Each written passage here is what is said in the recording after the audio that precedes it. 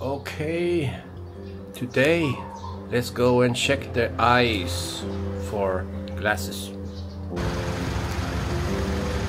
Okay, let's check the first one, what they can do for me.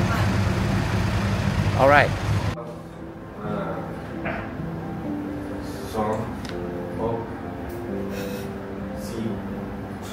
Okay guys, this time I go to the optiker here in Bangkok, Samai area. I found a very nice guy in the optiker here in PTT gas station. They have many business around the gas station here, so I just go inside and check my eyes and want to see if I need any stronger reading glasses. So it turns out that I need, so I got a little bit interested in progressive glasses, because I also needed to have a little bit strength on my long sight. So I ordered progressive glasses with also sunglasses in one. So yeah, this is my process, how I did it, and the price, everything will be positive. Just check it out.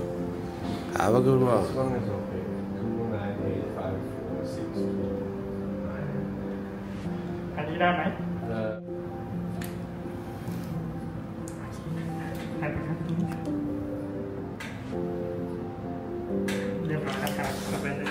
So after the test now, I found out I have plus 275.